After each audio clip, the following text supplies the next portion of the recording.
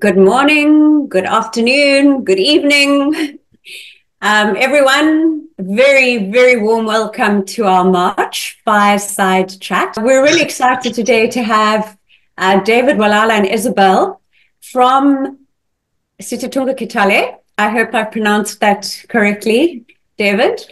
In Kenya, they're in the west of the country. They are an ecosystem restoration community that is doing two hugely inspiring projects.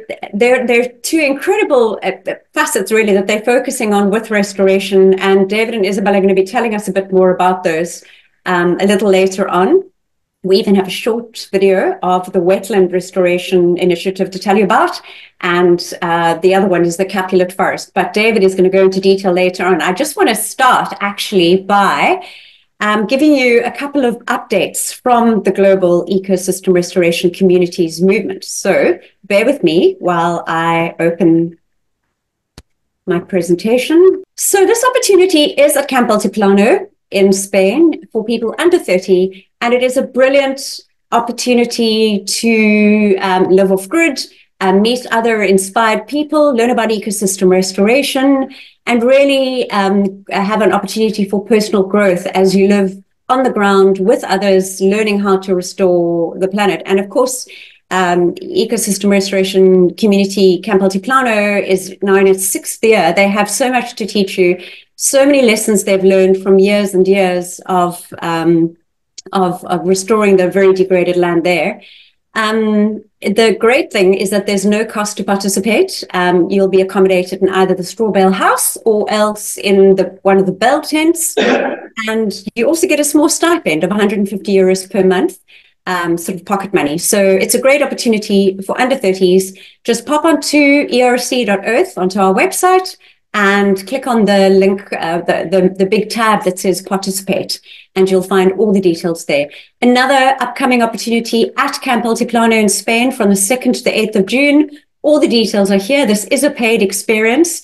It's a real learning experience. There'll be actual learning material combined with physical restoration on the ground, delicious organic meals included, an opportunity to learn firsthand about everything that's been happening there, plus also downtime for you to enjoy the real majestic sunsets and sunrises at Altiplano, and to hear about this ERC camp, which has become something of a legend. And I said camp because they do still call themselves Camp Altiplano, but you'll be looked after very well by Sylvia, from Altiplano, and her team there will ensure that you just have the most enriching experience and that you leave even more fired up than ever before to take on this great work of our time, as John calls it. I'm going to rush through these just because you can find all of them on our website, but there are some great opportunities for you to volunteer at the ERCs across the globe, from Kenya, Sitatunga Kitale, which we're meeting with now, to Sino de Val in Brazil, another Kenyan ERC, which is Kurumi River, the Corcovado Foundation in Costa Rica, France, that's Versailles in the La Dordogne area. There are 2 different opportunities there. So really some great opportunities, which you'll find and to participate on erc.earth. Very simple URL we have now. It used to be ecosystemrestorationcommunities.org, but now we've just simplified it to erc.earth, and it's so simple to remember.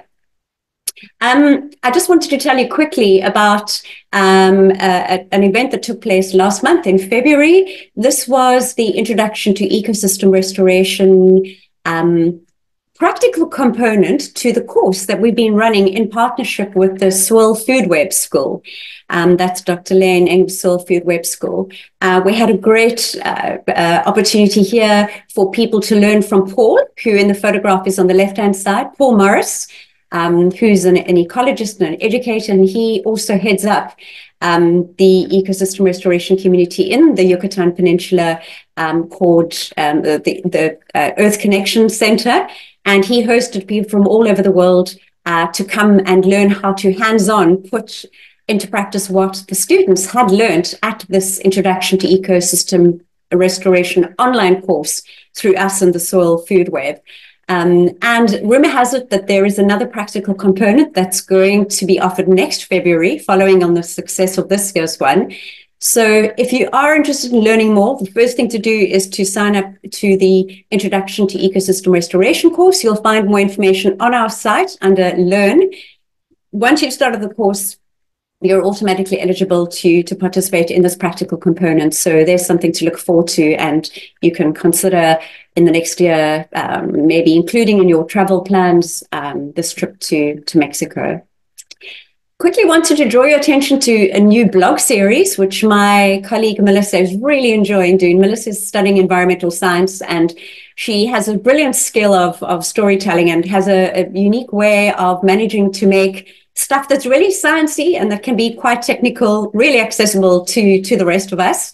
So the series that we've started is called Earth Restoration in Your Backyard. And it's really for those of us who don't have the privilege or the opportunity to be physically involved on the land at an ecosystem restoration community or other restoration site. And it gives you tips on things that you can do literally where you are. So, start where you are and learn how to do things like improve water retention, which used to be maybe more prevalent for people living in some of the drier climates, but also that, as many of you will know, is becoming a big issue in Europe, even with drought. And also learn about things like microclimate buffering. And if you ask what on earth is microclimate buffering, head over to our website, click on our latest news, our blogs, and tap right in, and really enjoy learning about this in a very, as I said, accessible format. Really excited to let you know that we have welcomed a new ecosystem restoration community in the last couple of weeks to our mighty movement, and that is Quinta da Vale Lama. And please, all the Portuguese-speaking community out there, you'll have to excuse my pronunciation, but I hope I got it right. We'll be doing an introduction to them very soon on our social media and in our upcoming newsletter. But they're doing amazing work on the ground, and we really are excited to have them on board the movement. So that's Quinta Vale da Lama, or something like that. Then just lastly, I really wanted just to remind you all to help us grow, to continue to offer the support to the communities on the ground, to continue to be able to provide them with the resources and tools and expertise and knowledge that they need, to get trees to them, to get volunteers to them, and to help more ecosystem restoration communities join the movement, so that we can expand our ever-growing community and really become more thriving and more in a position to inspire people everywhere to take up this work. We need help. So I want to encourage you to tell your friends about ecosystem restoration communities. Tell them to tell their friends too. There will be a great opportunity at the end of the presentation shortly for you to actually make a donation to Sitatunga, and we'll be sharing the link with you. So if you are moved, which I have no doubt you're going to be, by the presentation that you are going to hear, you are certainly very welcome to make a donation by popping onto their webpage on the ERC website and supporting them financially. Right. Before I go further, I really wanted to welcome John D. Liu again. John is joining us in the middle of the night in Beijing, as I mentioned. There's no limit to what we ask him to do, and he always obliges very willingly. So, John, I know you wanted to say a few words, and I'm going to hand the mic over to you now so that you can chat to us.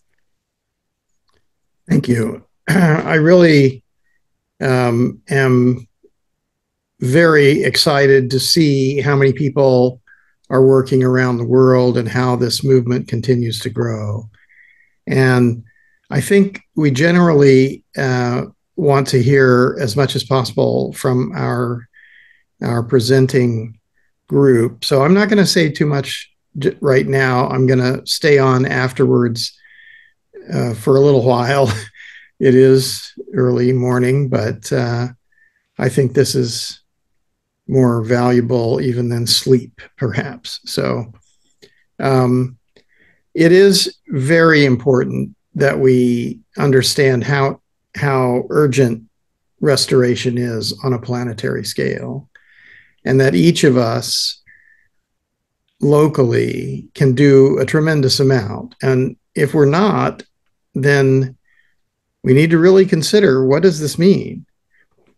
So we have to work locally, and we also have to work simultaneously on a planetary scale, because together we're facing enormous challenges. And these challenges are not simply ecological issues. We're seeing a lot of social, psychological problems. We're seeing violence at the edges and the potential for really war. So peace is ultimately what we're also working to have. I personally, as a journalist, have seen all over the world that the majority of people are good, but we really need to create an environment in which everyone can be happy and be satisfied. And ecological restoration and restoring the human spirit, that's what we need to do. So we're going to hear something really great today, I think, because working beyond the idea of just growing food and caring for people, but really taking care of the wilderness areas and wildlife and wetland areas. This is of such critical importance. So I'm going to be here and stay as long as I possibly can, but I'd like to turn it over to our camp. And so, Kath, could you bring them back, and we'll all learn together. Thank you so much. Absolutely. Thank you, John. Welcome all of you to our ERC today. And I want to give special thanks to Mr. Dilio for thinking of coming up with this great initiative and giving us an opportunity to share the kind of work we do with the rest of the world. I feel it's a very special place, and we really want to appreciate the kind of work the ERC is doing, both here in Kenya and all over the world. That will be my opening remark. And before I go into much, I just want to introduce my friend, my colleague here. Hi. Yeah. I'm Isabel. I assist Mr. Valala for the coming 3 months. I'm an anthropology student, but I study human nature relationships in order to become a climate anthropologist. And yeah, thank you everyone for joining the presentation today. Thank you. I also have my other colleagues in the page, but maybe you'll get to know them better in the next time as we go ahead. So I want us to go straight to the presentation so that we don't take a lot of time. We want to give Mr. Dilio time to rest. So let's begin. So we are from the Sitatunga ERC, which is in Kitale, Kenya. Click. Yes, so we are based in Trans Nzoia County. That's in Trans Nzoia County is in western part of Kenya. We are a community-based organization, and it means we are from the community. Most of our members, we are membership-based, and the people we work with are mostly from our local community. We currently do not have like fully employed staff. All of us are volunteers in this course. Our main mission is to foster harmonious coexistence for posterity. So we look at how man and nature can coexist harmoniously so that we can have a future, a better future for everyone. So we exist to build capacities and implement-based interventions. We also mobilize resources and organizations and partners and communities in order to achieve our goal of conserving the environment, and as well as improving the conditions of the people locally here, so that we don't only look at the environment, we also look at the human nature and societies. Click. So as you can see from the map, we are based in the western part of the country. Trans Nzoia is one of the 47 counties in Kenya. The landmass area of the Trans Nzoia is 2,470 kilometers squared. The population is almost a million, and the ratio of male to female is almost like 50-50. We are branded as David, the breadbasket. Yes. Sorry to interrupt. Could we please ask everyone to mute their microphones if they haven't already done so? We've got quite a bit of interference coming through from somebody on the line. Okay, so our county is branded as a food basket to the country Kenya because we are an agricultural county, and we produce food, mostly maize, that is supplied across the country. So when you come to Kenya, to Kitale specifically, or Trans Nzoia, you expect to meet farmers. And unfortunately, most of the practices have been commercialized, and we use they're a bit unsustainable for the soil and for nature because we use machinery and chemicals in most of the agricultural practices, to include we spray our farms, local communities spray their farms to plow and to weed and also to grow crops, so which has a tremendous effect to the environment. We are blessed with very crucial resources in Trans Nzoia County.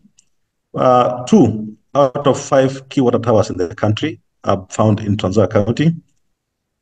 So we have the Chirangani Hills Water Tower, and we have the Mount Elgon Water Tower, which are the key sources of water and rivers in Kenya. So we also have River Nzoia, which is the second longest river in Kenya. It begins from Trans Nzoia here. And then we have River Kitale and others. Trans Nzoia also has a few endangered species of animals. These species are conserved in Mount Elgon National Park.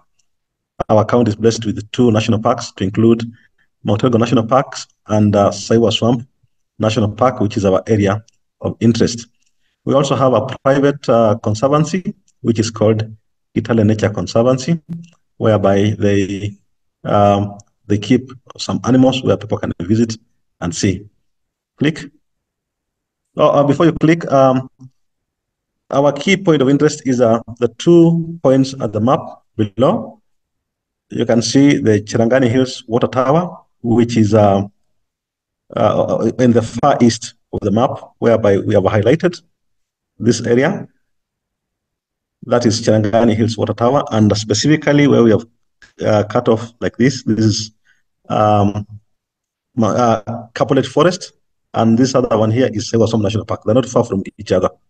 They're almost at the same place. So maybe you can click when you go ahead. So our key, let me introduce you to our Sitatunga ecosystem. As I mentioned earlier, we have 2 points of interest as comes Sitatunga, or as the Sitatunga ERC.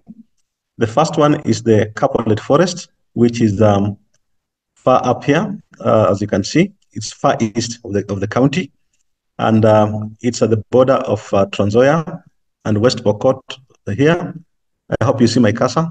Here on the north is Kapenguria, West Pokot County, and the far east is Elgeyo Marakwet County, and then the rest of the land is in Trans Nzoia County, whereby we have the local people living there.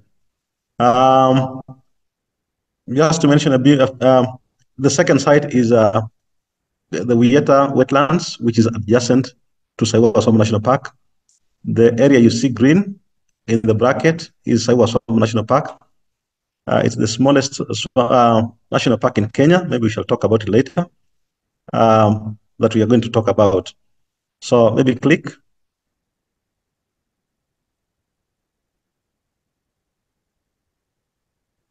So let's talk a bit more about Capulate Forest. Capulate Forest is a government gazetted forest. It was gazetted in 1942 as a national, as a government forest, and it occupies 1,551.4 hectares. It used to be a typical indigenous forest some years back, but we had a little bit of a conflict between some government agency and the community, and trees were destroyed. But that was resolved, and the land was recovered back to the government. And after that, the land is available for rehabilitation since the 1990s. Since that time, we have not had a serious initiative to help recover that particular land into a forest. And it has been used as a grazing land. You can see some cows into the field. But now the government is serious. It wants to rehabilitate it. And as a young environmentalist, I saw an opportunity to help restore this particular land. Of course, I've grown up here. I know the place very well. I know the whole history and how things have been. And it's now time to rehabilitate. So since we showed interest, the government has been serious and has been able to condone the area from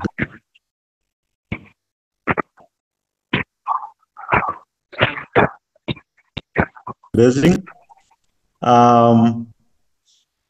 And it has given handed over to our organization as a site for rehabilitation. In Kenya, we have the law allows us to adopt a forest. So we applied to adopt this particular forest in 2022.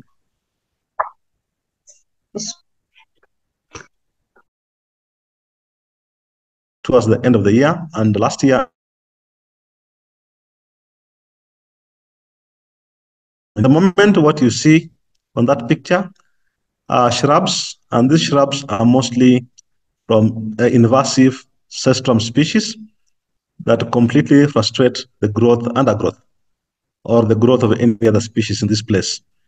So to rehabilitate this place, we need to remove these invasive species and plant trees so that we can regrow the original vegetation that was here. So apart from the cestrum species, we have a few scattered trees you can see up there. Those are mostly crotons and African acacia trees. The area also has some streams, as you can see, which are almost drying up. We need to see if we can recover it up. We can cover them up. So that's just to mention about covered forest. We need 1.5 million seedlings to recover this particular place and make it an original forest like that. So far, we have had from early last year, we have had the approach that we want to use for this particular forest is we are using both. We want to use both scientific approach, and we also want to use a community-based approach to make sure that we recover this particular place. And what we want to do with the scientific approach is we want to collect baseline data that we can use as a matrix to monitor the progress and evaluate our success as well as impact. Of course, a success can be like maybe we didn't have trees and now we have trees. But we want to also collect ecological data. We want to collect weather data. We want to collect all that kind of data that we need in these initial stages so that as we grow into planting trees and restoring the place, rehabilitating it, we also look into what does it mean to the ecology of this place? What is the impact that we are creating so that after like 10 years, we can be able to look back and see the impact we have created by the success that we have brought. Community-based approach is whereby we are involving communities, like you can see up there on the pictures. We planned with local communities. We work with them to look at the best way possible, see on ways to maintain the trees, and also involve them in all aspects of the project so that we can have a sustainable future for that particular forest. So far, with the approach and community-based approach, we have been able to plant 64,000 trees, which we have mostly gotten them from some from the members of the organization, some from the community tree nurseries, and some from the Kenya Forest Service and Friends of Carbonated Forest. So we are looking forward to get, maybe we are keeping on applying for grants, looking for partners so that when we get a good grant, we can accelerate the rate of restoring this particular forest project. So let's go to the next slide. Please click.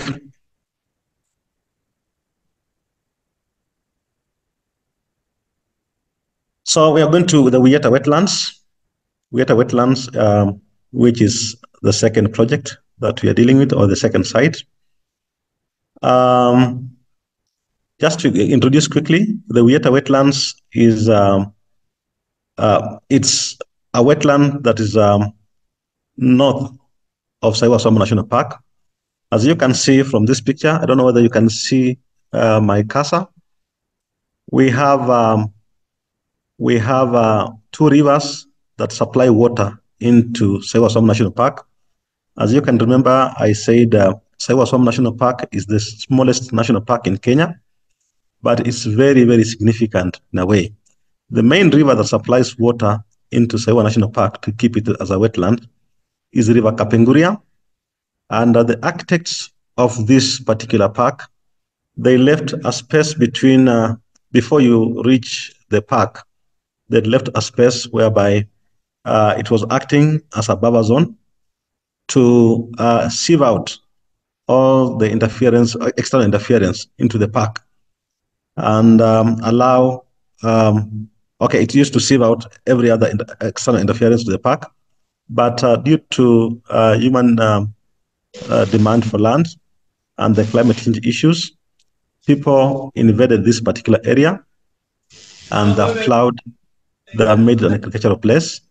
And so the river has been exposed so much that you find the park is now struggling with invasive species, to include the elephant grass, which is threatening the existence of the park. So just to tell you the significance of the Saiwa National Park and why we should conserve it is, as I said earlier, the smallest but very significant park in Kenya. It has more than 450 species of trees. It has more than 350 species of birds. It also has a few endangered species, to include the gray-crowned crane, and it also has the Debraza monkey, which you can see from the picture on the sides. And also it has a rare Sitatunga antelope, which is an aquatic antelope. It lives in wetlands, and it cannot survive without the wetlands. So a threat to these rivers that supply water into this park, they threaten the existence of both the antelope Sitatunga as well as the gray-crowned crane. So it's very, very significant. So it's so what we want to do with this is that we want to recreate a buffer zone in the north of the river before it enters the park, to be able to sieve out all the external interferences, including the ecological interference that is brought into the park during the flooding season. So let me ask, maybe you could, let's click on the next presentation, the next slide, please. Click the next slide. Yes, so there's a link here. I want to show you a little video of what we are doing with this particular wetland, to show you how exactly we are working in this place to recover the place.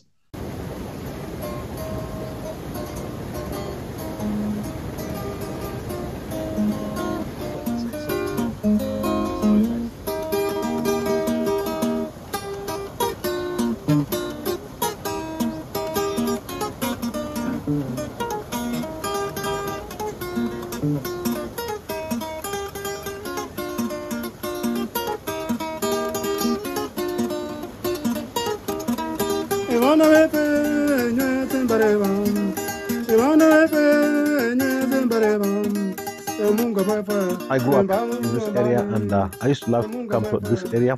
This area is called Wieta. As we grew up, it used to be a great wetland, a very lushy, marshy area.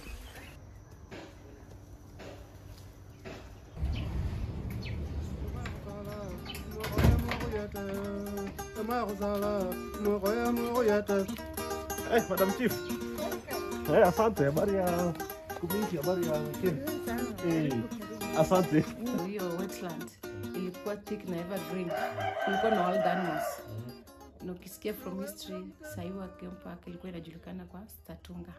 And it's a kind of antelope, a type of antelope. Ilikuwa very much common, hata zilikuwa zinatoka zinatembea huko kawaida tu. Then ulikuwa watoto wakiona hivyo wanakuwa excited, wanakimbia wanafuata. But sasa ukipita hapa, you cannot. It is rare kuona tu hata hiyo Sitatunga. This is Kapenguria River, one of the two rivers that make up Saiwa Swamp National Park and part of the Saiwa wetland ecosystem. This place has water, and due to climate change issues, you find that the upper side of our land, we don't have water. So people come down here to begin clearing the place and to grow vegetable so that they can meet the demand for vegetable and earn an extra income from vegetable. Tumefua samaki with my dad. But today hakuna samaki, nilikuwa nasikia kuna hiyo samaki inaitwa mkoe. Mkoe. Yeah, we ate mkoe. Watende na hiyo ndoani. Lakini siku hizi hizo chura hakuna. Hata nyoka hakuna. Mimi nakumbuka nimesimama wieta kwa Kipsena kwa daraja. Nikapata nyoka inapita kwa mguu wangu. Chup. Nikaanza kusema tu hivi nikaangalia naona nyoka ndio hii. Angalia kutoka mguu yangu imeenda. Because they are very common. Nyoka ziko common. Kwa mashamba yetu ziko common.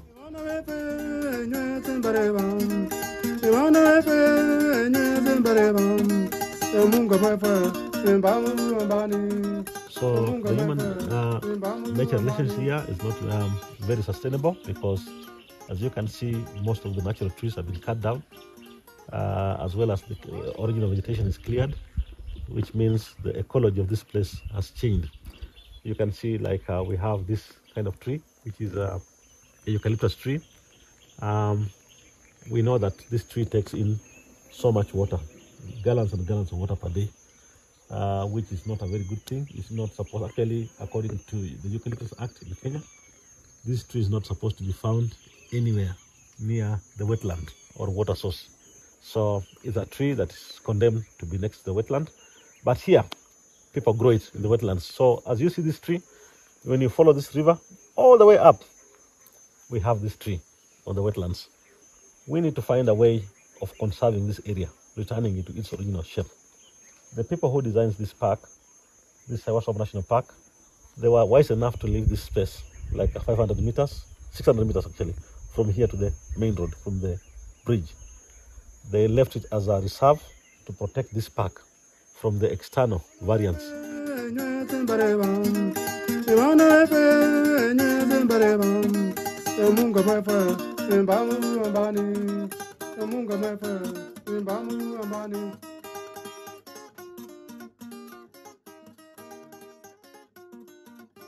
But we are trying kusema kwamba wakati tuna restore hiyo wetlands to engage.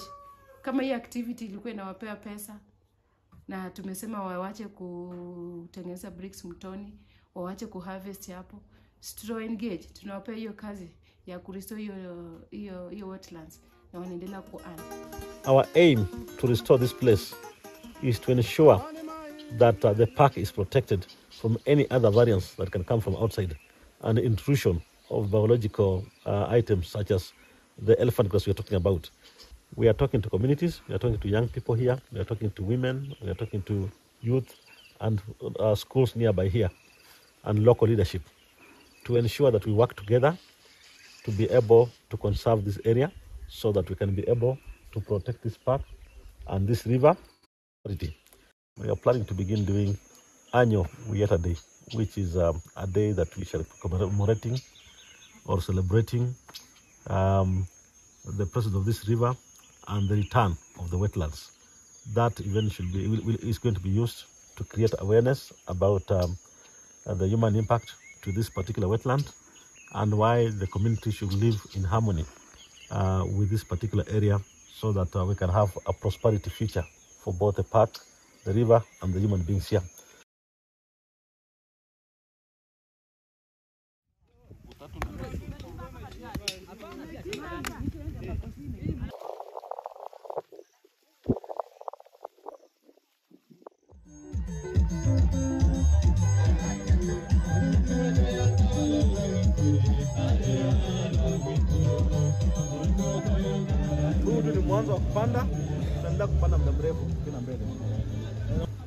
God bless you. We are people.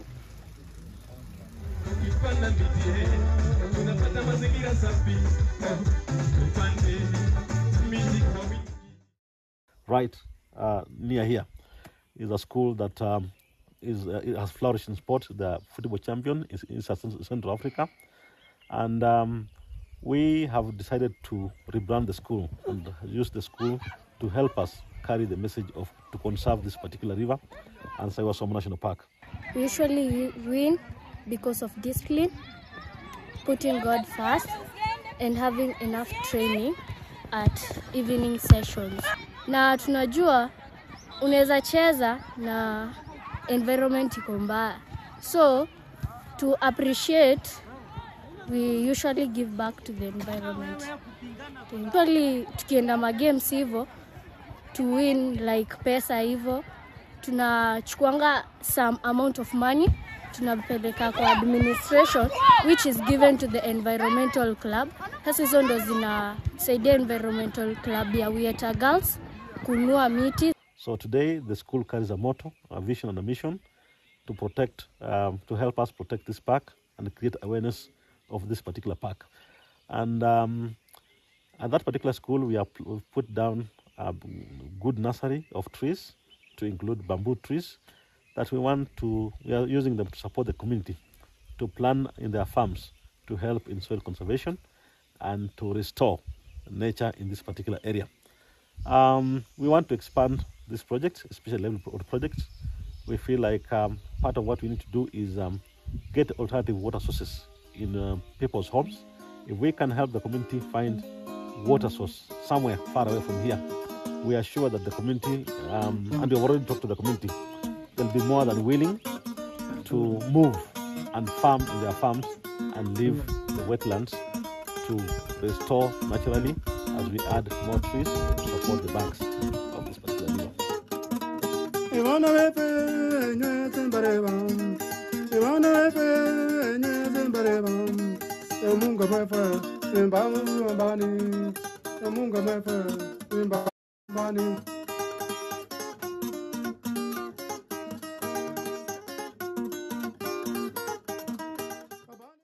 So thank you very much for the video. I just want to insist that that's exactly what happens, and we are really working with communities.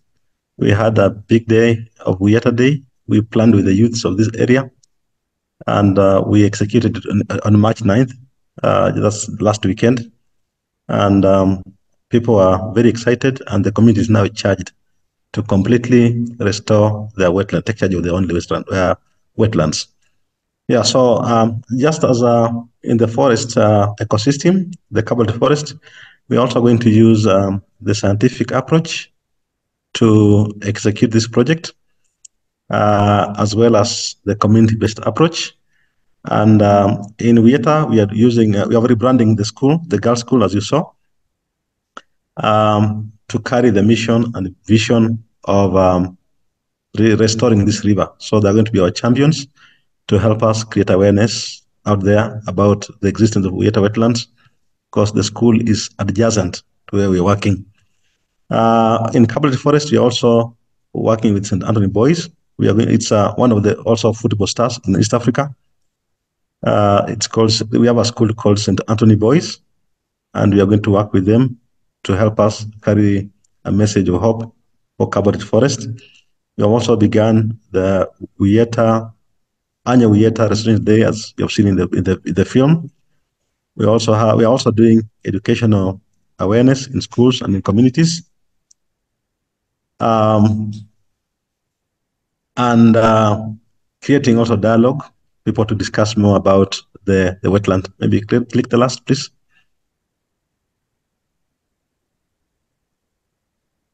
Yes, so asante sana. That's to say thank you very much for listening to me, and you're welcome or karibu sana at Sitatunga ERC. God bless you. Thank you. I welcome any question now. Thank you so much, David, for preparing that presentation. This preservation of these beautiful natural habitats is so, so, so important. I mean, ecosystem restoration is so multifaceted in terms of the effects of what it has. Apart from that, but you guys are just covering it all. I mean, the livelihoods, the restoration of livelihoods, alternative livelihoods that you're providing to people, getting the community on board, helping the community not just know about it, but be involved in it. And that's why I love the Wetlands Day that you had this past weekend. And when we spoke on Thursday, you were still planning this, and it's wonderful to see how many people were there and how well they embraced it. But just the other aspects of ecosystem restoration and the positive outcomes around creating these habitats for natural, for all species and for everyone on Earth. And for it to be a place that people can enjoy and treasure. You spoke about the dual benefits for the people and for nature. And really, I'm just really overwhelmed with how comprehensively you've and your team have planned this to make sure that you're covering everything. And of course, getting the police chief involved is always a good thing too. I saw him sticking a tree. Yeah. Thank you. It's really, really very well done. And I'm very excited to see how this initiative grows and strengthens. So it'd be great actually to check back with you in a year's time. I'm sure that everyone in the audience will agree to really see how it's evolved and how the continued uptake from the community has grown. Thank you.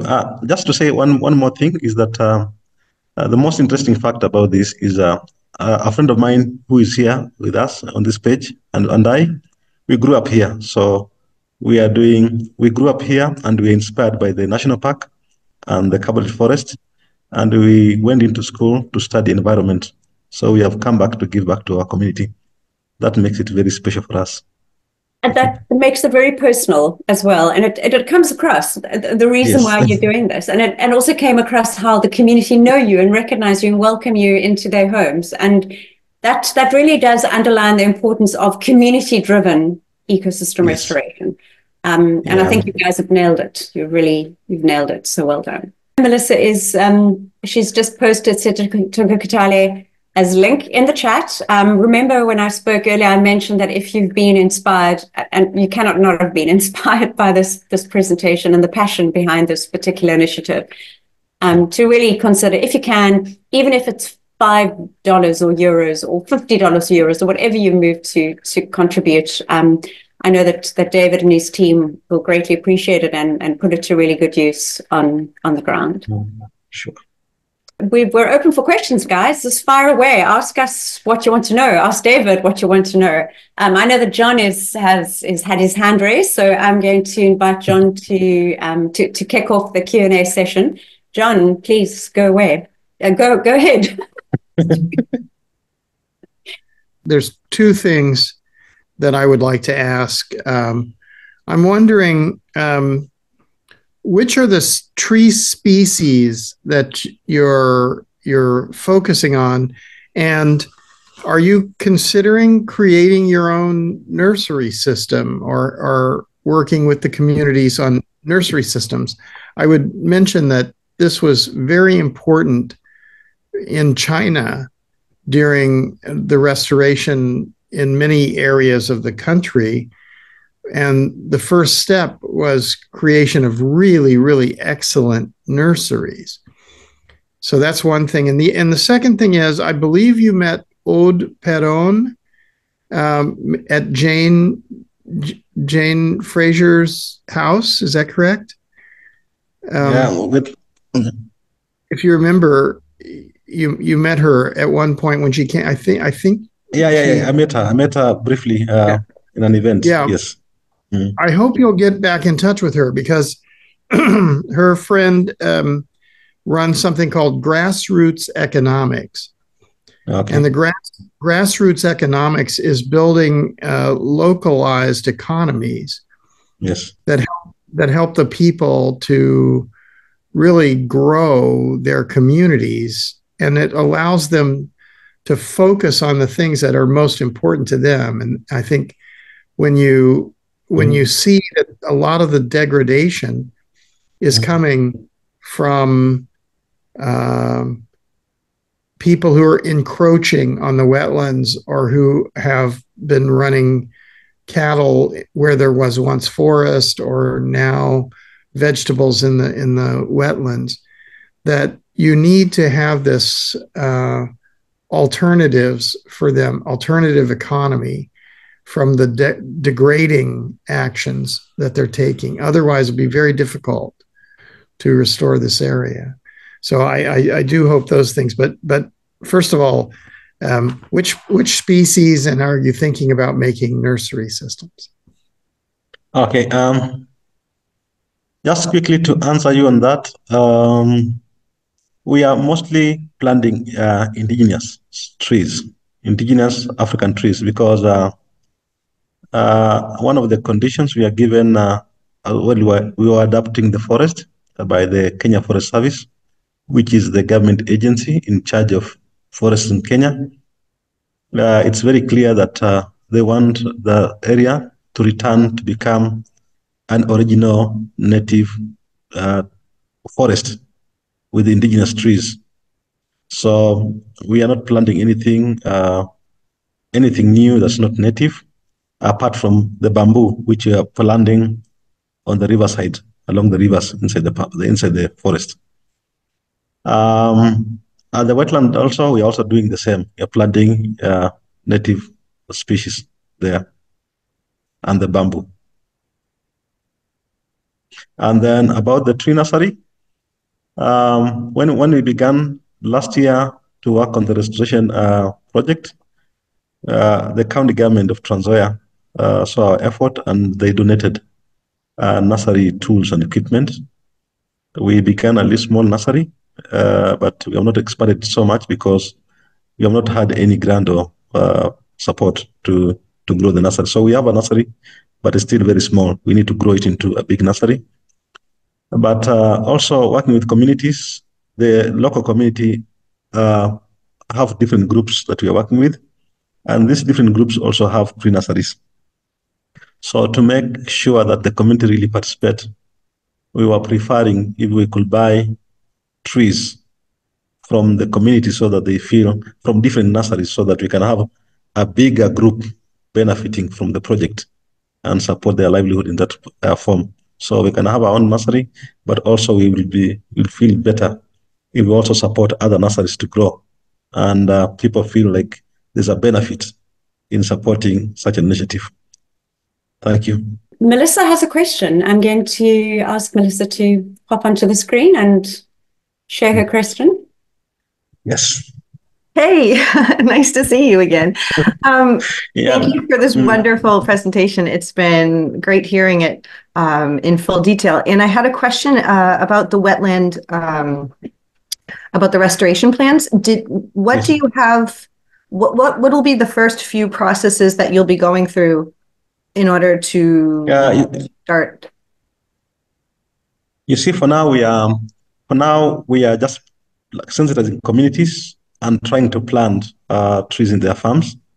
But what we want to do is we want to do a study. If we got a chance, we could begin by doing a comprehensive study of the area.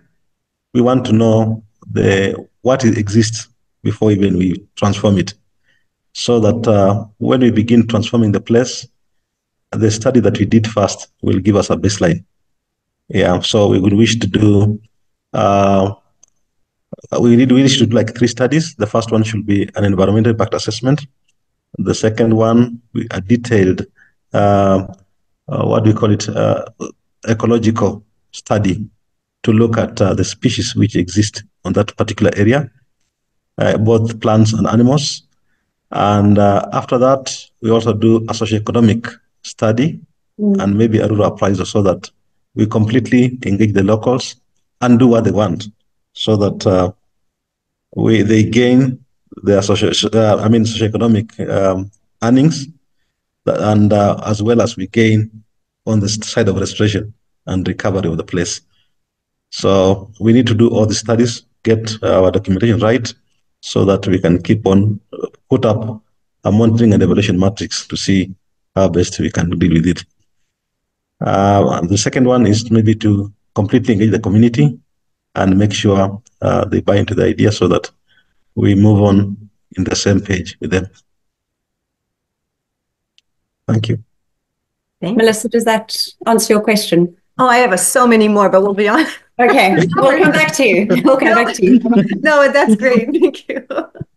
I'm going to, Jane, we're going to come to you in a second because Larissa was just before you, but I wanted to thank Jane for sharing in the chat the name of the most common trees for wetlands. I don't think I'm going to try and pronounce that, Jane. Maybe there's a common name for lay people like me, but Syzygium aromaticum. Syzygium. It's called Syzygium. Great. I still can't wrap my tongue around that one, but dying to know the common name for it. Jane, we'll come to you in a second. Larissa, would you like to unmute yourself and share your question with David? Thank you. First is a comment. I want to say thank you for the video because to me it was not just showing, but demonstrating this combination you're talking about between what I would call technology and community culture, rather than science and community culture, because, you know, community traditions of growing and doing everything were also a science in a different way. It was a knowledge system that, you know, was a science in its own way. So I just think of it that way. So the video was just a great demonstration of that marriage. Thank you. I really appreciate that. I wanted to ask, I'm calling from Toronto, but I'm from South Africa. And so I'm very interested in how these projects are rolling out, you know, in different parts of the continent. And with your particular one, I want to ask you how you are navigating or thinking about the aspects of protecting your projects from social unrest and, you know, political interference and all those things that might come up. Okay. Thank you. Thank you very much. Do you have another question or? No, that was it. Thanks. Okay. So, first of all, thank you very much. I credit the little video from a great friend of mine who is a filmmaker, and he comes from Uganda. He's Ugandan. He's called Dennis Onyodi. I think he's here. And actually, we want to do more projects on film. This is just a small portion. We are trying to see what we can do with it. But we really want to document more about the stories of here. Like the Carbolet Forest is a great story. And even the Guyeta wetland story is another great story. So growing up here, I would wish to document the 70s, the 80s, how the forest was and what happened, and finally where we are today. Because I've witnessed the forest come down, and I've also witnessed the change in climate, like I was telling the filmmaker and Isabel, who is here with me. They've really done a tremendous job. I was telling them that when we grew up, we used to plant maize in January, and when we close schools in April, we could come back to weed. It was common. That was known. We close school, you come and weed. But today we plant in April when we should be weeding, and we harvest by October when we are supposed to harvest by December. So there's a lot which has changed. It needs to be all documented. So it's an area that we need to see if we can explore, to film and get these stories come out. So thank you very much, Dennis. I don't know whether you're here or not, and Melissa. And Melissa has been an inspiration. She has been telling me to document things, and we have Isabel, who was also a great part of this. Thank you very much. So far, so good. I've not had a lot of political interference with my project, because I'm in good terms with the government and I'm involving them in whatever I do. But my strongest partner, as I can say, has been the community. Like the yesterday we did, you saw we had a band that played live music and people danced. We had poems. We had the exact stories of the past about the wetland and so on. And people brought tents. The community itself mobilized itself. Just by my leadership, they brought tents, they brought chairs, and they brought everything. Whatever you saw there was donated by the community. The county government just came in to give us maybe water and a few extra things, which is something that has not happened in my community before. So it's the first time it's happening. So I'm in good terms with the government. We are trying to keep as transparent as possible. Once we are set, maybe we get some kind of support, we want to constitute a team that we shall have government entity. We shall also have the community entity, all key stakeholders to be involved in this project, so that as we move ahead, they are part and parcel of it, so that we can sustain the project and keep it off from politics and other kind of whatever. Thank you. Hope I've answered your question. Can I just follow up? I think the what you're talking about, the historical documentation, would be a really powerful agent of communication, you know, with all of us as to the project, and also a tool for use in other similar situations. So I hope that rolls out as you wish it. Thank you. You're welcome. Thank you, Larissa. Right, so I don't know what happened to Jane. Jane, if you do want to raise your hand again, we can come back to you, but there are a couple of other questions that have come up in the chat, David. This one's from Jürgen. He asks if you could tell us a little bit more about the invasive shrub, which was the cestrum, that's in the degraded area.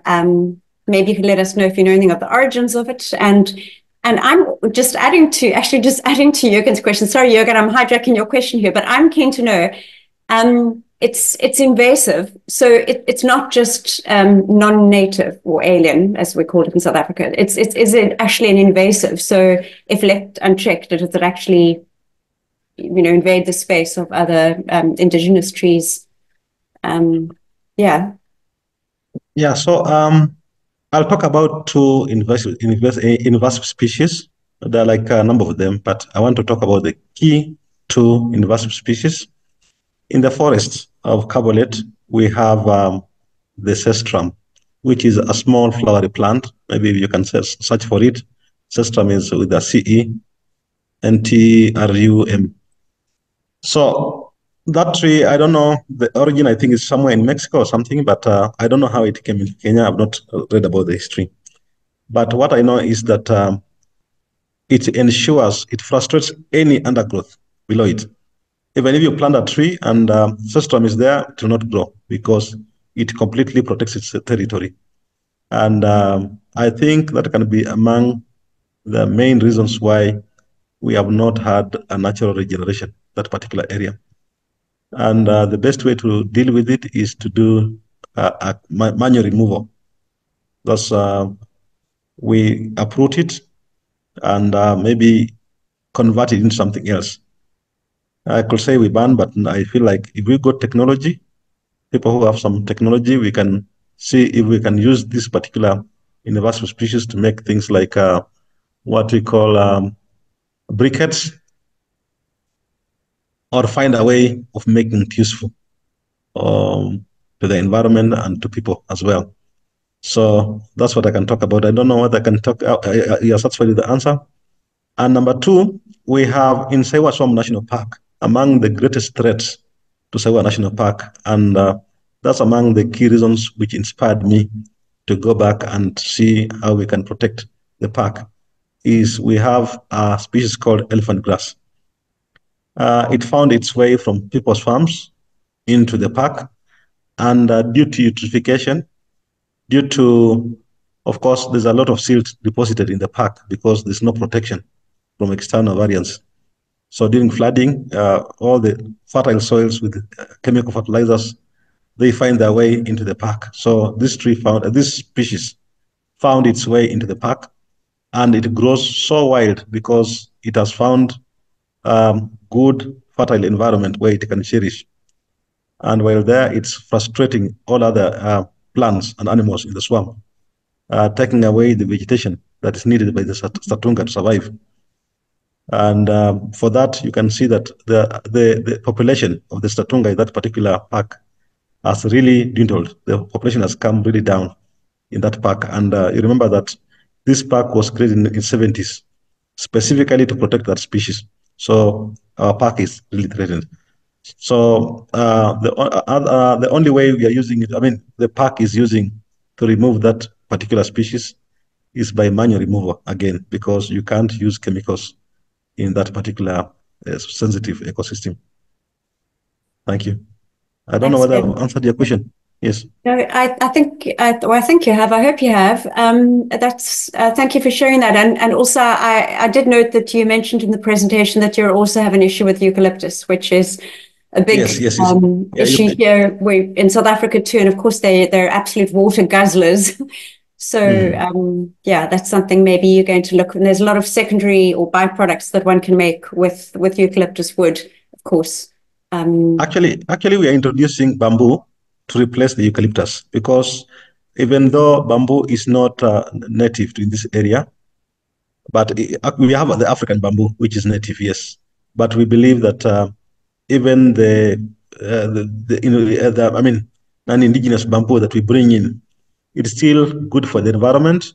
It grows so fast, and it can still meet the timber and wooden products or wooden wood demand, as which can replace the eucalyptus as well as conserve the ecology of the wetlands. That's really good to hear. Thank you. Yeah, thank you. I'm going to bring Jane into the conversation. Yeah, my name is Jane Wegesa Frazier. I'm a board member at the ERC, and I'm just first of all, I want to thank David for the nice presentation and his team for working so hard on the Kitale Sitatunga camp, and the work that they're doing here, it's amazing. I introduced ERC to David some time back because I saw the kind of work he's doing here and there in Kitale town. And I said, I admire your work, and maybe you can join our ERC community. And he said, yeah. So I sent him the website, and he looked at it and said, yeah, I think this is something I could want to be part of it. And that I guided him to apply and stuff like that. And he started there. He got in, and I like the work. The work is resilient. He's so pushy when it comes to working with the communities into the environment things, and so passionate about it. And the team are all the same, very hardworking people. And once the community understand that they can't ruin their own ecosystems, they try to now go towards helping to restore it, and which is something that I've really loved about this project. The community are into wanting to help restore and not to destroy. The trees that they plant, they care for them, for the trees to grow, and it's something that is very amazing. So I just wanted not to ask a question because I love what they're doing already. I just want to appeal to everybody who is here that this is a very good project. This ecosystem is very important because we lost a lot of species of animals like the Sitatunga itself, and which gives the name to the area where the ecosystem is. And we really would love to see the ecosystem restored, and the Sitatungas coming back, and the cranes coming back, and all other the monkeys and everything, all the ecosystem, and have a lot of biodiversity. So I just want to appeal to all those who are here today and those others who will join this later and listen to us to really come in and support these projects. It's very important to this ecosystem. And otherwise, thank you so much for everyone for coming in to listen to Kitale stuff. Thank you very much, Jen. Actually, you have been an inspiration, and we love you. You are a good person. Thank you for introducing me to ERC, and for appreciating our kind of work. Asante sana.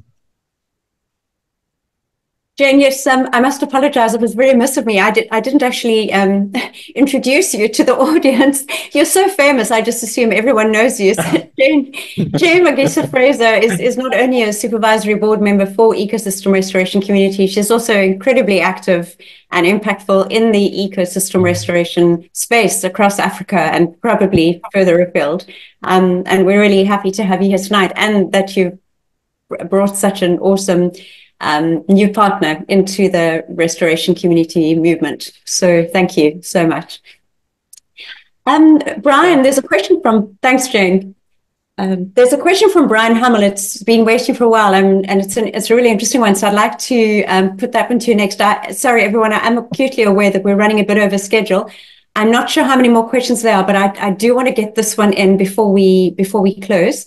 So Brian asks, are there any plans to plant very high value native trees and lumber trees? So I think you have answered the part about the lumber trees already. You've spoken about the bamboo that's indigenous to Africa that you're using to replace eucalyptus, but maybe you could speak to the planting of the high value native fruit trees combined with the lumber, so that there's a constant food resource and good economic return for the current community, but obviously looking ahead to future generations.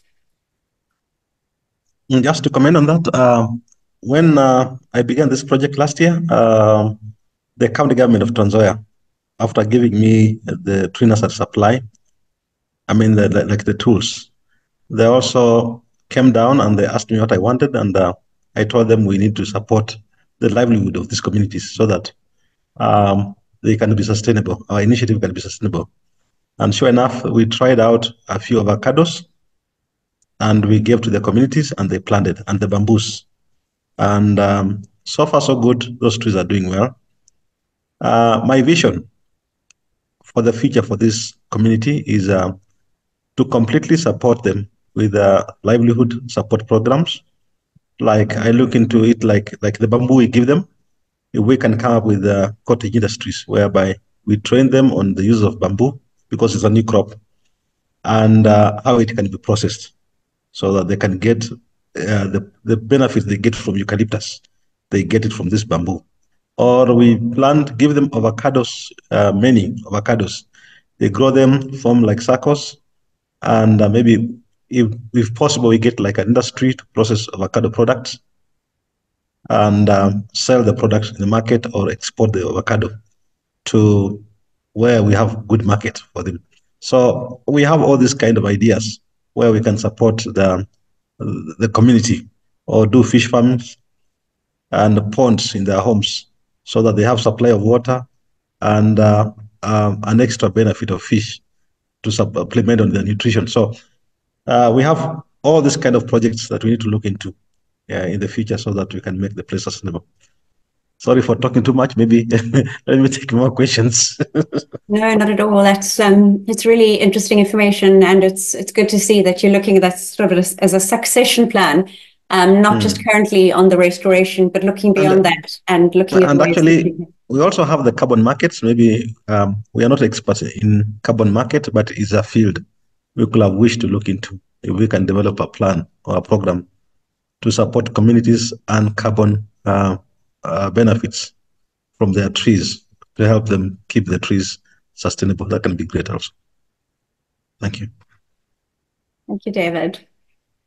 There is a lot of conversation happening in the chat. I'm not necessarily going to bring it all into this conversation, but there are a lot of people recommending some interesting approaches that you can try, and wanting to connect you with various people, including Chan from ERC Doku in Borneo. I know Chan is doing a lot of work with planting bamboo. It's probably a different species, but I'm sure that there's a lot of common ground there that you'd have, and we'll make all those connections after this call. Just before I close and thank David again, are there any last burning questions that anyone would like to put to him live?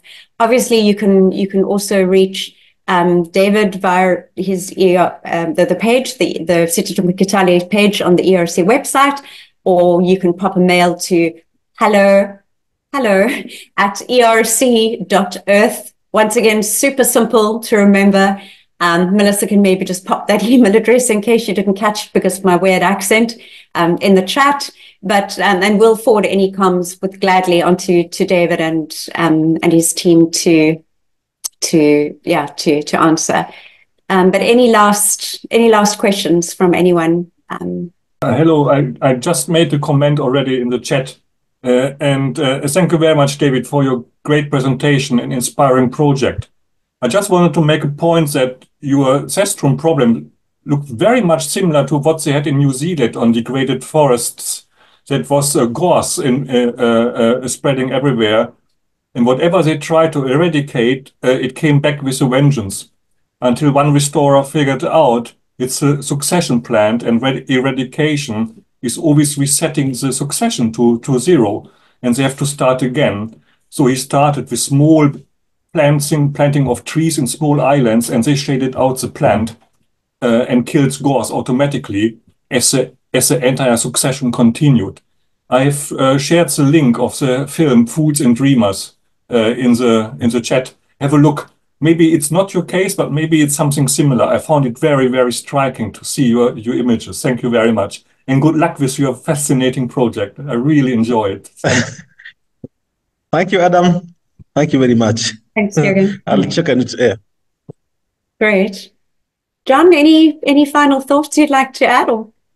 Well, I was just thinking, when we're talking about vetiver grasses, we're talking about bamboo, we're talking about natural things and restoration. I think we also need to think about the beautiful cultural crafts that come out of Africa. I don't know if you've been to Whole Foods or something in the United States recently, but if you want to buy a basket from West Africa, it's going to cost you $65 or $75 or something like that. Mm. And not only that, but look at what we're facing with microplastics everywhere, with all these plastic things degrading into tiny molecules and spreading around the world. It's terribly poisonous, and we need to stop that. We need to have natural things to carry our groceries home in. It's ridiculous now. So I think that when we realize that this has a potential to create certainly income, but not just income, but to transform our societies and our civilization into one which is healthy and natural. So I think you're doing a lot of wonderful things, and carry on, and whatever we can do to help, let us know. And let's try to have a global response, because we need you to lead, and we need others to help you, and then we need to multiply this effort by millions and billions of people. So thank you again. And if anybody really wants to talk for a while, I'm still awake, so we can maybe stop and just go to general discussion if you want to, but feel free, anybody who wants to stay for a little while. Thank you, John. I will just first officially end our fireside chat. David, thank you again. Really, okay, you're welcome. For your and thank you, Isabel, for your hand in the presentation as well. And thank you to your filmmaker. He's a real storyteller. And thanks, Isabel. Everyone who's joined us, thank you for the questions that you've shared. Thank you for all the loads of information and gems of advice that you've shared. We'll make sure that when I download the recording that all those get to David and his team.